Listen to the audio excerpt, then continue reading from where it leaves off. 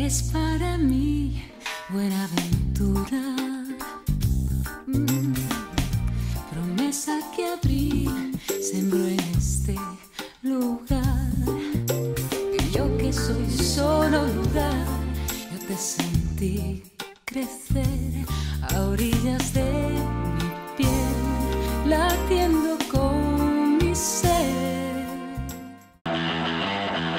Comienza una semana espectacular con esta víspera de San Jorge, en la que celebraremos la mayoría de edad de esta nuestra querida televisión. Pero eso será hoy no, mañana. Esto es ahora. Catalina está con el rebaño de... Os les voy a contar. Tengo... Espera, Catalina. Madre que la parió. Y es que lo que apetece celebrar ya de ya es nuestro programa 700. Sí, sí, 700 tú. La bomba. Ahora nos queda poner la manguera, poner el depósito. Cuesta. Lo ponemos más o menos a nivel para que coja el aceite bien, para que lubrique bien el motor y todo. Y a esta fiesta, por supuesto, no podía faltar ni Judit. Pero esto es vida y alegría, ¿eh? Empiezan a jugar por aquí y están felices. Y las ovejas también, porque ya no tienen que velar para ir para el corral, que los tienen aquí. Ni vea. Entra, Maya, entra. Sí. Sí. ¿Es buena o mala? Mala, pero entra. Blanco y negro mix, hoy es el título de esta pareja. Que ya sabemos que siempre están atareadas con sus animales, pero ¿y las alcachofas? ¿Quién piensa en las alcachofas? Pues Sope, claro. La alcachofa piensa que es otro producto estrella del campo. Más que nada porque es un periodo relativamente corto y que viene cuando ya estás hasta las narices de las coles. A esta fiesta de alto número redondo hemos invitado a un nuevo artista invitado que llega desde Colungo. Fernando. Me encuentro muy contento, dices, porque esto de las ovejas yo considero que es un poco como el ser cura, es vocacional. Con aquellos caballos de Playmobil que teníamos, siempre estaba ahí haciendo corraletas. Sí, yo creo que viene pues de algo que ya lleva dentro desde que naces, ¿no? Aunque la forma correcta de conmemorar este episodio 700 pasa sin duda por condecorar a nuestro amigo, castrado pero revitalizado, Vierge. Mira, esta va a ser para ti. Ahora le vamos a poner esta esquilla, que tampoco es exageradamente grande, pero vamos, suena bien. Y que así arranque un día más el Campo Es Nuestro.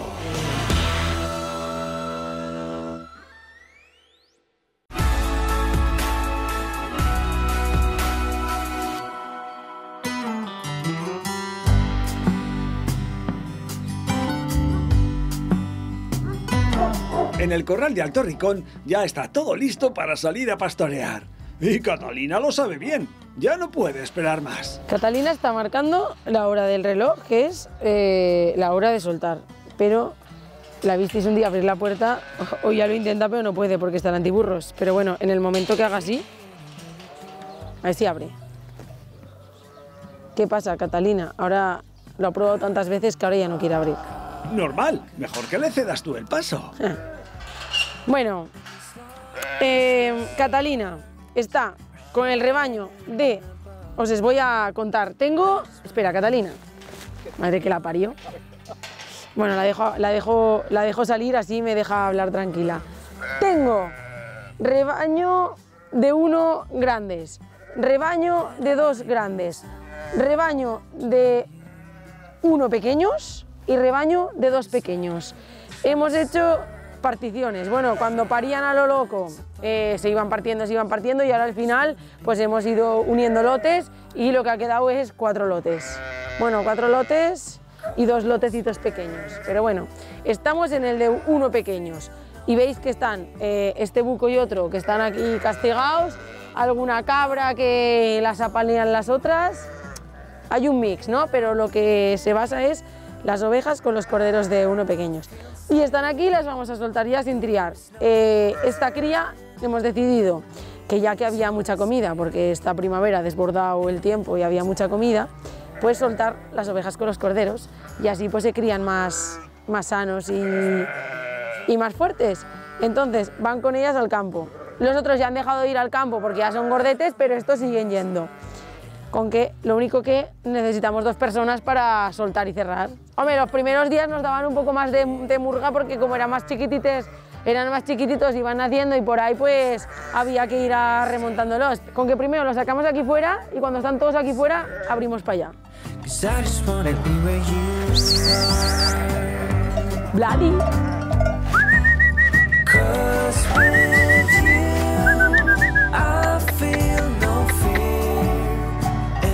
¡Hala! Venga, chicos. Hay que ayudar a alguna mano. Bueno, ahí ha habido un pequeño accidente. Se ha caído una comedera justo encima de ese cordero que anda tan mal, pobrecita. Menos mal que no la ha matado. Venga, chicas.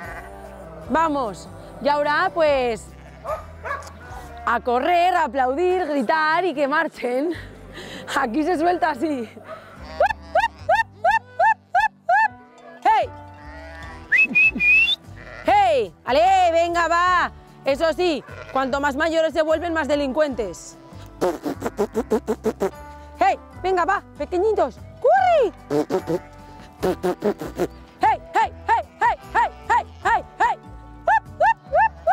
Menudo rebaño bonito y alegre que tienes aquí. ¿A qué Catalina. guay esto? Dale. ¡Es bonito! ¡Espera! ¡Catalina!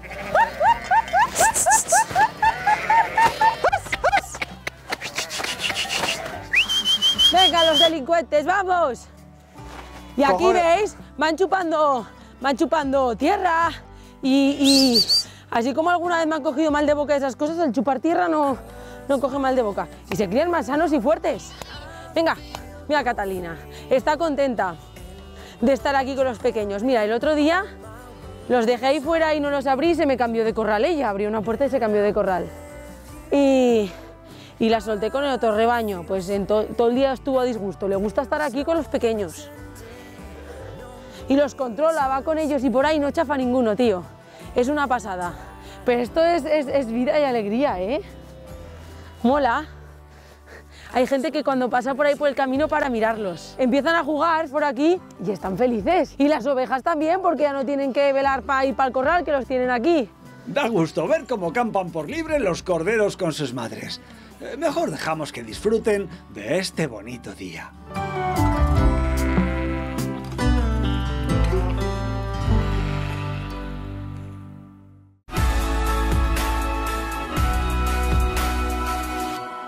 Vamos a abrirlo.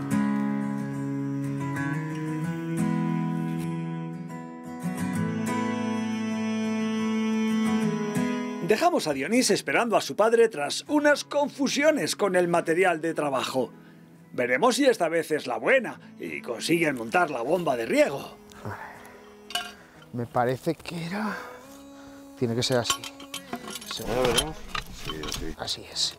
Y paraba como así. Vale. Pues vamos a ver si lo podemos llevar a su sitio. Estaba aquí esto, que seguramente haría de pía. Y la piedra estaba... Una rodada aquí. Y la otra piedra aquí. Vente que no puedo solo, ¿eh? Ah, pero ¿quieres meterla? Ah, no. Sí. Es que con el coche no puedo maniobrar. Ahí va, espera, para adelante, que no he podido girar.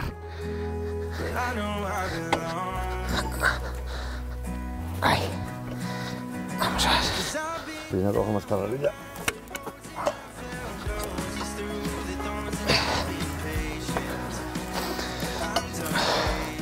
La van a hacer. Un poco más adelante, papá, tiene que ir. Un poco más adelante.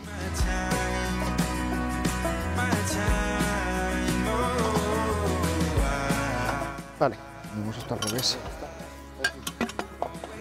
Pensábamos que era esa cara, pero es esta. ¿Has visto? Están hechas las mangueras a la medida. Niquelao. ¿Ya estaría conectado? No, ahora nos queda poner la manguera, poner el depósito. Cuesta. Lo ponemos más o menos a nivel para que coja el aceite bien, para que lubrique bien el motor y todo. Porque si no está... A ver, si hay un pelín de desnivel no pasa nada, pero si lo pusiésemos así en punta o de lado, pues a lo mejor la bomba del aceite que lubrica el motor no trabajaría bien. Yo creo que está en el mismo sitio que estaba el año pasado. Que a lo mejor se ha deshinchado la rueda y es el poco que necesitamos que vaya. Sí. Vale, venga, pues vamos. Tú y las ruedas, Dionís. ¿Sabes que se ha deshinchado otra vez la rueda del enrollador? En el almacén sola. Pero la que no le pusiste la válvula. Con la de la válvula. ¿Se ha deshinchado otra vez? Venga, vamos pues. Que haga un poco de curva para que no roce. Ya. Que se me resbalan las manos. Vale, quita ahí. Espera, que hay que meter primero esto. Sí. Ahí. Que se me resbalan las manos. Vale, ya está. Mira si pasas. Vale, no sé qué, ¿no? No.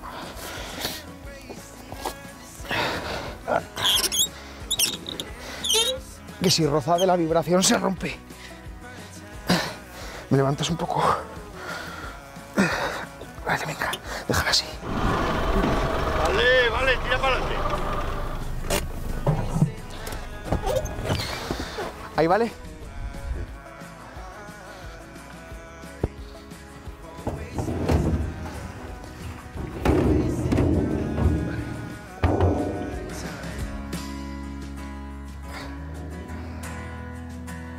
Pues esto también es laminero, ¿eh? También el laminero, también el gasoil. No lo digáis tanto que al final van a venir. Ya se nos ha llevado gasoil, vale, a ver. Aquí no. En este pozo no, es que este pozo al estar... ¿Se ve desde todos sitios? Este pozo es el que más se ve del pueblo. Primero, porque está muy cerca del pueblo. Y segundo, porque está en el paseo del colesterol. ¿Sabes? El paseo del colesterol es subir por la Vega Somera, que hay sombrica en los chopos para verano, y luego das la vuelta por ahí por el pozo del pueblo, por este campo, y vas a parar a tomar una cerveza sin alcohol por el colesterol. En la piscina del pueblo, y ya vuelves al pueblo, que está el bar también, o sea que se presta el paseo. Y si lo quieres hacer un poco más largo, lo puedes hacer de 7 kilómetros hasta el otro pozo. Sí, hasta el otro pozo que tenemos ahí arriba. Ese es el paseo del colesterol para los que lo tienen más jodido. El Colesterol y triglicéridos. Exacto, el del colesterol es este y el del colesterol y los triglicéridos hasta arriba. Así es. Pues bueno, ya lo tenemos montado. Ahora solo queda... Mira que tenemos aquí. Anda, un codo, un ate. Nada, en cuanto plantemos, bombear agua, que de momento no plantamos, plantaremos el próximo día que vengáis a grabar, saldremos plantando seguramente. Pues deseando estamos.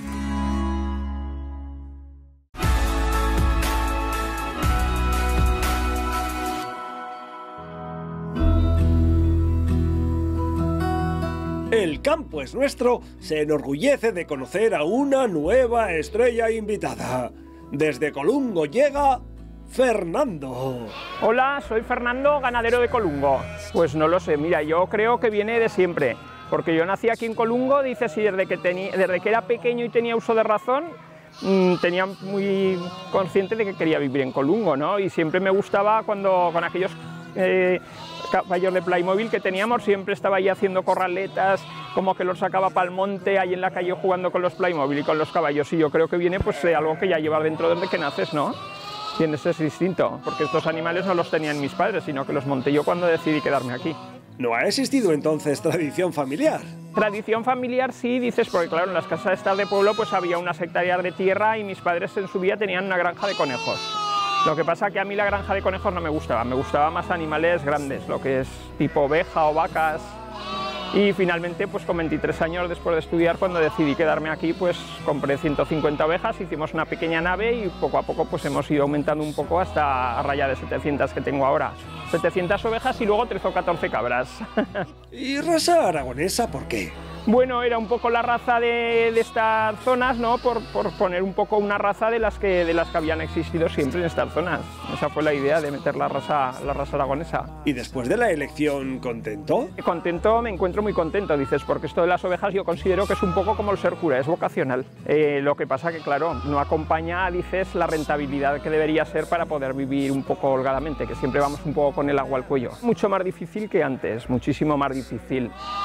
Tiene que surgir, pues tiene que haber dos cosas, o bien tiene que estar subvencionado para que se pueda subsistir, y si no está subvencionado, los precios tienen que subir mucho más, que luego repercutirá en lo que es el consumidor final. Si dirán que las ayudas nos las dan para enriquecernos, no, las ayudas nos las dan para que podamos producir y para que el consumidor pueda comer a un precio razonable, porque si no hubiera ayudas, si el consumidor tuviera que pagar lo que cuesta criar los productos del campo y lo que es la ganadería, yo creo que con lo que se está cobrando hoy en día, las mensualidades que hay, comeríamos una vez cada 3 días, porque no se podría permitir comer cada día. ¿Llevas idea de aumentar ganado? Si mi hija, que también le gusta y está estudiando algo relacionado con esto de la ganadería, se queda aquí, pues entonces sí que habrá que aumentar, porque ella, pues un poco, ella a lo mejor la habrá heredado de mí, porque dice que le gustan las ovejas y las vacas. Ella, cuando va a haber diferentes explotaciones, ahora donde está estudiando, le digo, oye, pues coge ideas, que a lo mejor, yo qué sé, poner ovejas de leche, ovejas de cabras, hacer una quesería. Y va dando vueltas por ahí. Cada semana cuando viene para casa le pregunto, digo, ¿pero has visto? Dice, sí. Digo, ¿y qué ideas has sacado? Dice, que a mí lo que me gustan las ovejas o las vacas. Todas las semanas me dice lo mismo. Fernando, se están revolucionando. Ya han acabado de comer y ya quieren entrar las que no están con los corderos para adentro, con los corderetes. Pues abre, abre. Venga, te voy a dejar este cubo. Me hace largo el esperar a que acaben de comer, que me tengo que esperar, pero ya hablando, digo, ya han acabado de comer. Digo, hablando se ha hecho más ameno. Si es que no hay nada como poner un campo es nuestro en vuestras vidas.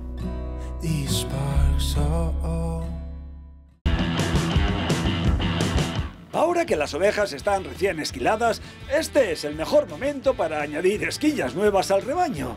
¿Y quién se merece una de ellas por auténtico en forma y fondo? Nuestro rebelde amigo Vierge, sin duda. A ver, que le vaya, es que le sobre un poco, que no lo lleve muy... Y esta va a ser su nueva esquilla. En unos minutos, en el Campo es Nuestro.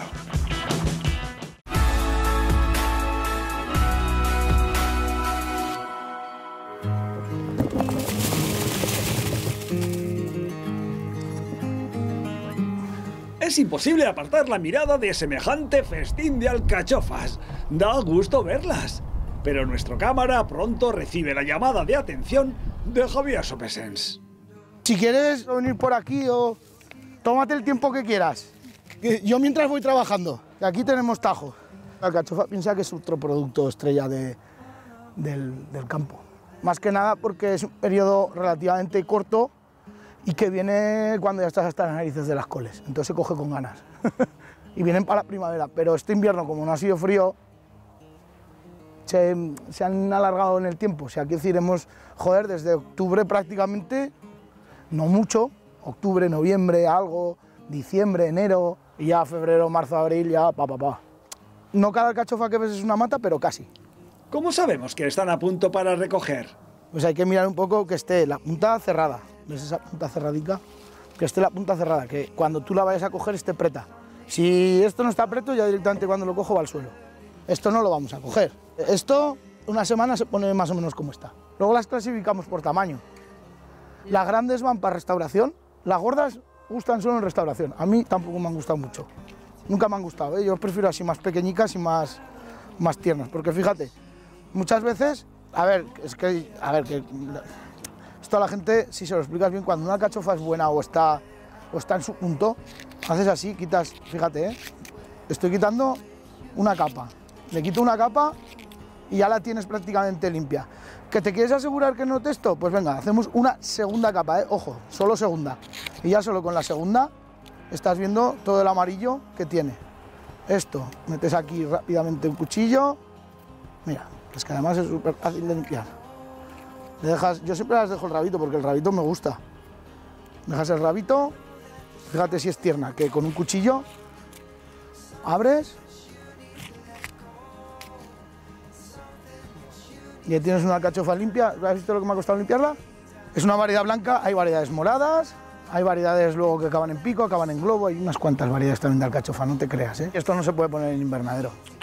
La alcachofa necesita vernalización, quiere decir que le pegue el frío, le tiene que dar el frío, si no le da el frío.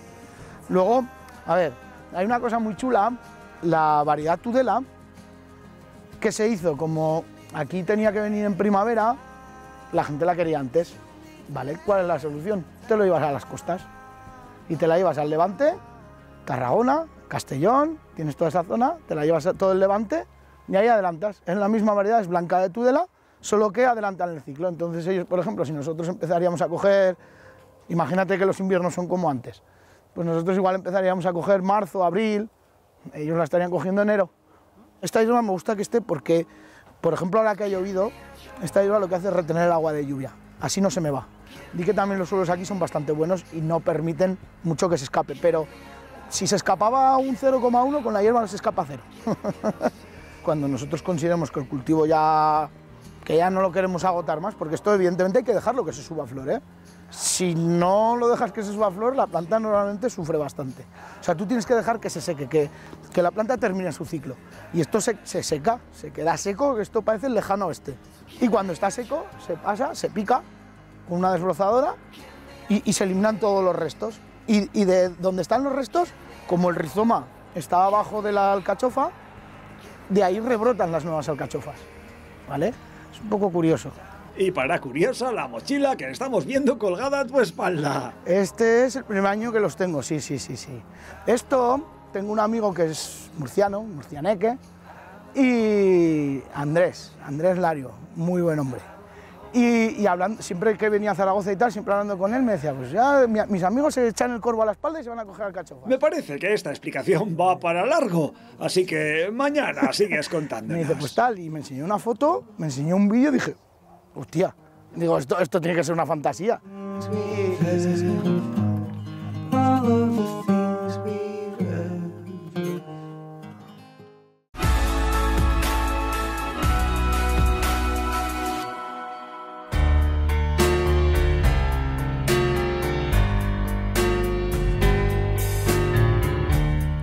Que sepáis que no siempre es fácil conocer a los terneros recién nacidos. Que viene. A ver, si poniéndome aquí en riste, no se puede entrar. Si no me dice nada, igual le va de bajada ya, pero estos días estaba fatal. Porque como esta, hay madres muy protectoras. Vale, que solo queremos conocer a tu bebé, ¿eh? Chiquitina. Tira. Ahora sí irá la bebé. Claro, grabar un ternero de lejos no luce. Entra, Mayayo, entra. Sí. Sí. ¿Es buena o mala? Mala, pero entra. Pues allá que vamos, con 1000 ojos, atentos. Blanco y negro mix, hoy es el título de esta pareja.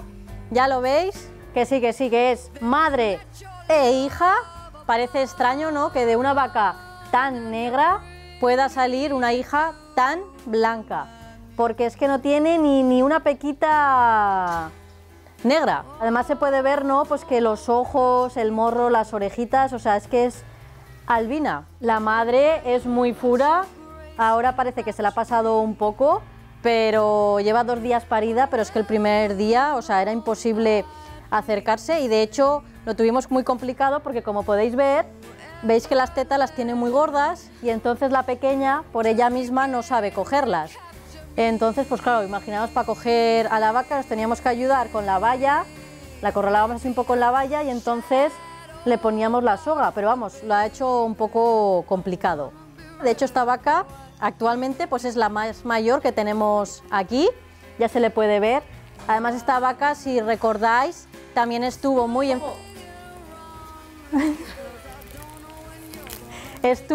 enferma. Y se acuerda de ti. Porque, y de hecho mucha gente preguntaba, ¿no?, porque tuvo la neumonía muy fuerte.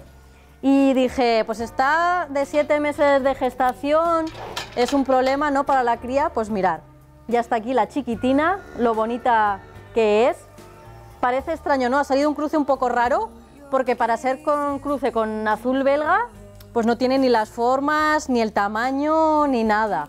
Ha cruzado muy raro, la verdad. Tiene la cabeza más fina que un azul belga. Sí, las patas, la conformación. Tiene una conformación más tirando como a pinto, ¿no?, que en el fondo su madre es un cruce de pinto con limusín.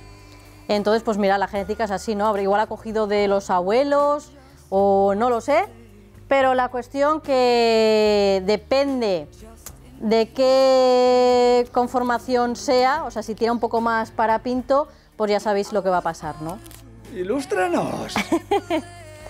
Pues que me encantan así las albinas y si puedo dejármela, pues me la dejaré. ¡Vale! ¿Entonces podemos bautizar? Pues yo creo que de principio sí que se puede bautizar porque, vamos, como os he dicho, creo que ha cogido más de los abuelos que del padre. De azul belga poca cosa tiene, así que si todo va según lo previsto, la dejaremos. Al igual que dejamos a Copito, si os acordáis, pues esta es otro Copito, lo que pasa que no sé cómo le pondremos. ¿Perlán? Pues sí, Perlán. Lo único que hace complicado no acercarse a ella, porque con la madre así, que no le pierde ojo, pues es complicado. Y por lo menos que va avisando. ¿Qué tal lleva lo de mamar ahora? Bueno, pues ella va mamando de la teta de atrás. Ayer sí que cuando la vi mamar, me acerqué, pero claro, tengo que coger la vaca. Y claro, ¿qué pasó? Pues que cuando cogí la vaca y nos pusimos ya que podía tetar, pues ya se le habían pasado las ganas. ¿Y el parto qué tal fue? Pues el parto, con lo grande que es la vaca y lo pequeña que es la ternera, pues fue un parto visto y no visto. Como un pedete. Exactamente, literalmente. Porque me fui a dar de comer a la otra granja y cuando bajé, pues ya había nacido y ya estaba por aquí de pie. Pues qué buena veterana. Aún con este genio, ¿te ha dado algún susto? Bueno, cuando va avisando así, y sí, de recién parida sí, porque aunque ibas con vara o lo que fuera, pues no paraba, seguía y bueno, es un poco peligroso porque pues te puede dar algún susto. Mejor no prolongar más este peligro. Así que os la quería enseñar por dos cosas, ¿no? Porque mucha gente preguntaba, pero como había estado tan mala y muchos se pueden pensar pues que se hubiera muerto o cualquier cosa, que no hubiera llegado a parir, pues sí, la viejecita llegó a parir, ha tenido final feliz, ya corre prisa que nos vayamos porque no nos mira nada bien, así que vamos a tener la fiesta en paz.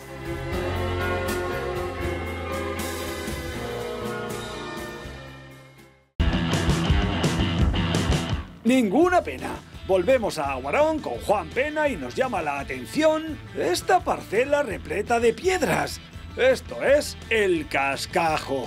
Hoy os he traído a otra parcela de la variedad Sauvignon Blanc. Como podéis ver es un suelo bastante pedregoso, cascajo que decimos aquí en la zona. Celebraremos su existencia en unos minutos en el Campo Es Nuestro.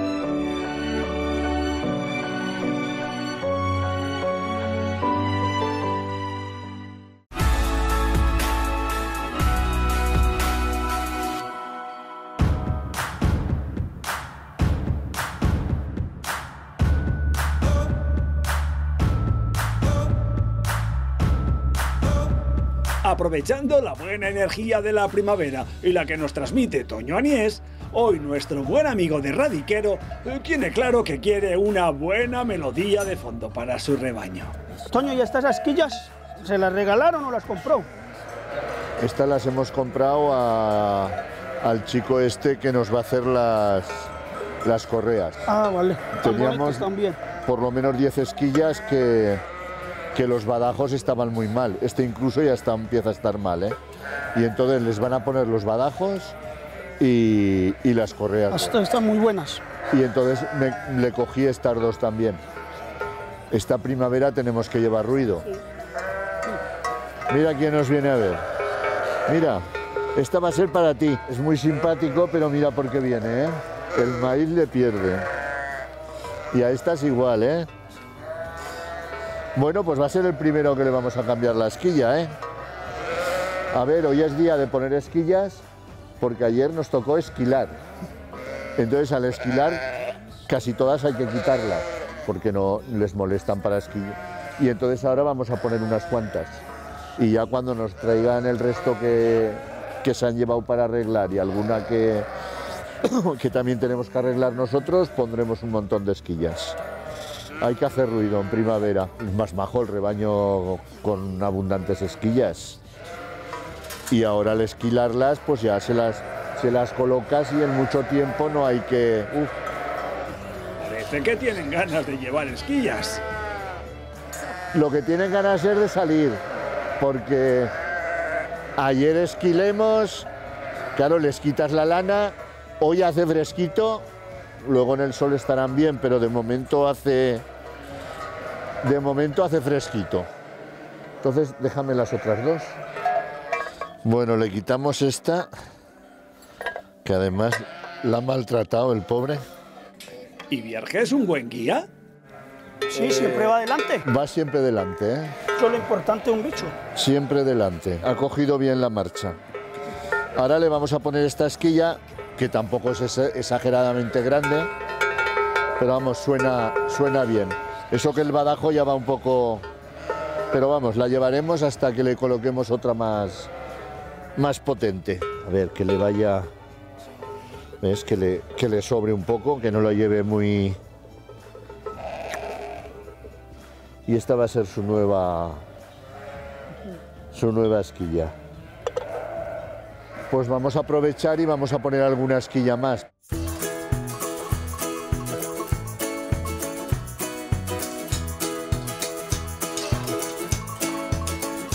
Es un poco mansa, está fuerte, es buena oveja y le vamos a poner esta esquilla. La verdad que están muy bien hechos estos collares, la correa está muy bien y luego llevamos esto para que se coloque así. Así se queda, luego se queda así colocada, la esquilla se queda en el lado y de aquí ya no sale la esquilla. Nosotros los badajos que solemos poner, porque los compramos, son de plástico, o sea, son de... Y esto, pues lo que me gusta, que son de box de toda la vida. O sea, los hacen de madera y, vamos, tiene otro sonido, ¿eh? O sea, ahora todas estas que nos han llevado a arreglar serán de badajo de madera. Casi le hubiera hecho falta un agujero más, no. Va bien. Las quillas están muy buenas.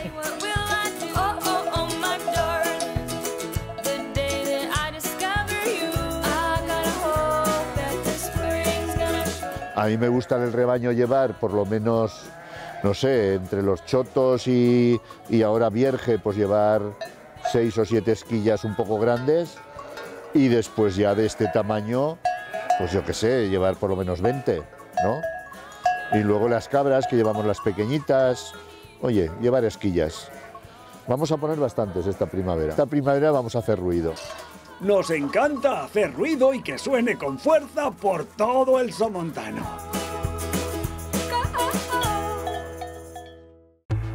Al WhatsApp, al email o a nuestras redes sociales.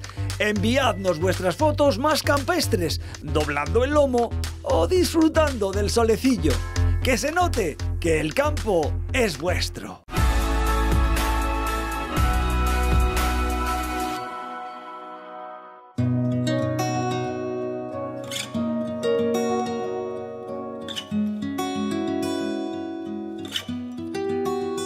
Hablar de Aguarón es hablar de buen vino. Hoy el Campo es Nuestro visita la comarca Campo de Cariñena para ver cómo podan sus viñas en estos meses de invierno. Bueno chicos, pues hoy os he traído a otra parcela de la variedad Sauvignon Blanc y es algo bastante novedoso aquí en la denominación. Podéis ver, hay un montón de sarmientos y ahora os enseñaré un poco cómo la podamos. Como podéis ver es un suelo bastante pedregoso, cascajo, que decimos aquí en la zona. A ver, yo desde pequeño he mamado lo que es el tema de la viticultura, ya bien sea fines de semana, vacaciones de verano, vacaciones de Semana Santa. Siempre tengo un recuerdo pues, de venir con mi padre, con mi tío y empezar a podar, a hacer todo tipo de trabajos en viña. Y pues poquito a poco, desde joven, pues he ido aprendiendo, claro. Llevábamos una tijera manual y era un poco más duro, pero bueno, ahora gracias a esta nueva tecnología que tan apenas pesa y es bastante cómodo, pues se hace el trabajo mucho más fácil, claro. Apretamos el gatillo y tocamos con el dedo en el macho o en la hoja, en la parte metálica, para que nos detecte los otros dedos. De tal modo que la tijera funciona, pero si nos detecta el dedo, automáticamente se para. Sí que es cierto que al ponerte el guante falla un poco el sistema, pero bueno, es algo que nunca viene mal, ¿no? Os enseño un poco cómo podamos esta variedad, ¿vale, chicos? Sí, porque cada maestrillo tiene su librillo. Suelo dejar 4 pulgares a cada lado, 4 o 5 pulgares a cada lado en esta variedad, hay otras que las podamos de otra manera. Y venimos a dejar pues 1, 2, 3 y 4 yemas, ¿vale? En cada uno de esos pulgares. Todos los demás sarmientos intentamos arrasarlos el máximo posible para que en la época de brotación de ahí no nos salgan brotes, como bien he dicho. Los brotes no suelen tener uva, no son productivos, ¿sabes? Entonces lo que buscamos es que la fuerza se vaya a los pulgares que dejamos y evitar que se nos coma esa energía los brotes que salen. Es lo más costoso de hacer y uno de los trabajos más importantes, eso es. Pues te dejamos, pero regresaremos hasta Guarán.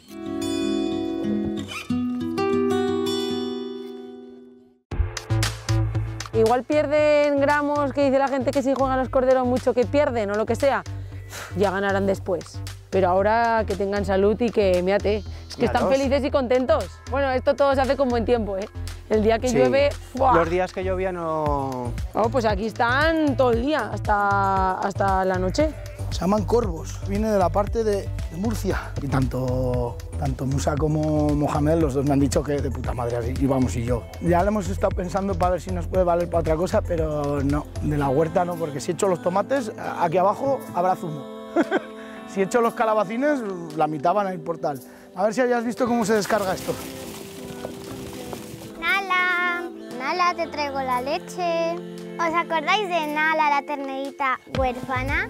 Que su madre adoptiva no le quiere dar leche, pues le vamos a dar su biberón porque ya es su hora. Nala, ven, mira. ¡Ah, qué cabezón! ¿A qué es cordero? Sin mirarlo, me ha puesto el brazo a qué es cordero. Mira, mira cómo mea de pie. ¿Lo ves cómo mea? ¿No ves cómo era cordero? Ah, pues no es cordera tú. Hostias, pues es cordera. Nada, tiene la cabeza muy gorda. Pues no es normal, ¿eh? Cuando son cabezones son corderos. Alguna cabezona también hay por la vida. Pues si es cordera, igual teta sola, porque las corderas para tetar son más inteligentes que los corderos.